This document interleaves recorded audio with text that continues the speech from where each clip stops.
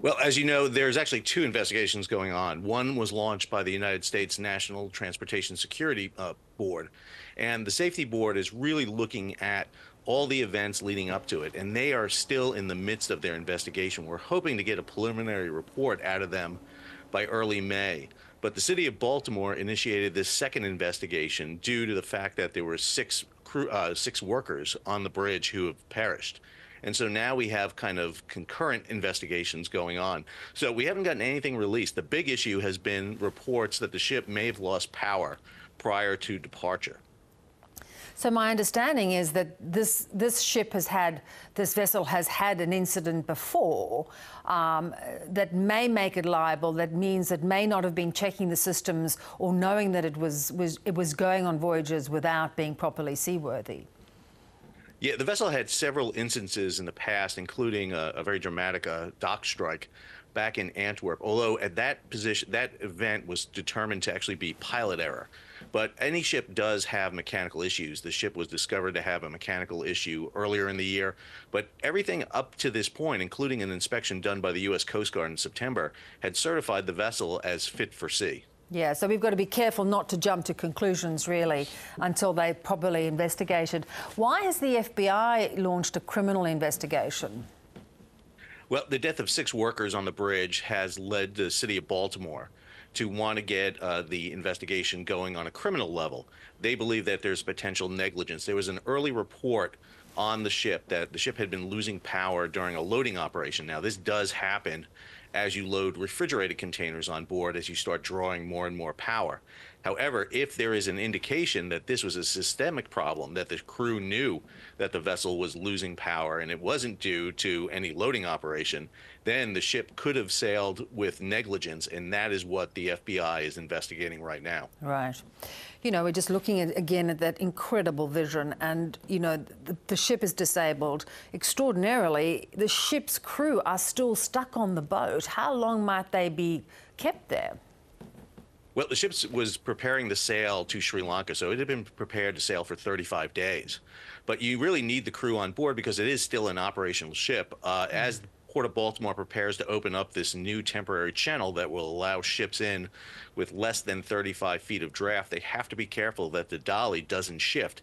It still has about 4,000 to 5,000 tons of bridge lying across it. That's going to be a very intricate salvage operation that still needs to be done, and you may need the ship's propulsion to hold the ship in place and to pull it off from where it's grounded up against the southern pier. So the crew are really quite critical. You're talking about opening up that other channel. You know, how much cargo is flowing in through that harbour at the moment? Well, very little is coming in. Basically, what you have had is a series of temporary channels open, but largely that is tugs and barges moving in. This opening of the channel, the main channel, is significant. They've removed a lot of the above water obstructions. That big kind of trestle feature that you saw on that bridge has been removed. The bottom of the bridge, the roadway itself, is still at the bottom of the bay, but you will be able to get ships less than 35 feet draft over that area. They're opening the channel for a few days. They're going to try to get ships that are stuck in the Port of Baltimore out, and they're actually going to bring some ships in and out very quickly so they can start moving at least some car carriers, some containers, but the deep draft vessels, particularly the bulk carriers that bring ore, coal, and sugar and salt in and out of that port, are not going to be able to get in until they clear the entire channel down to its 50-foot draft. Wow. And how long do you think that's going to take? Well, the Army Corps of Engineers, who's overseeing this, are ahead of schedule. They did not expect to open this temporary channel till the end of April, early May.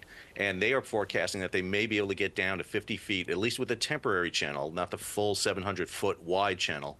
But they may be able to do it by the end of May. So far, they are ahead of schedule. The weather is going to be the big issue, and any obstructions that occurs with the removal of the dolly. The dolly will be the big move right now. They got to get the ship out of the way so that they can start removing the rest of the bridge structure in the deep part of the channel. Yeah, and to your point earlier, safely as well. It's, you know, rebuilding is obviously going to take years, I'd imagine, before everything is like fully functional again. Even if they can get cargo flowing through more properly.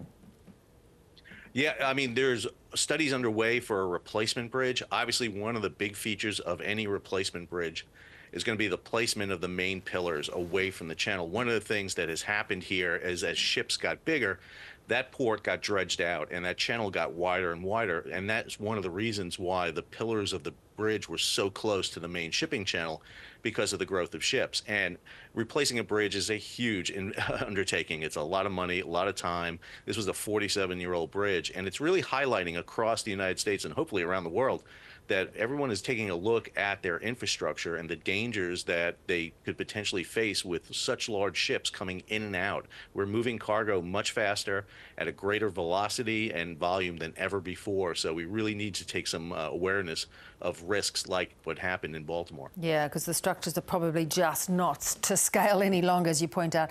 Sal, great to get your expertise. Thank you very much for joining us. Thank you for having me this evening.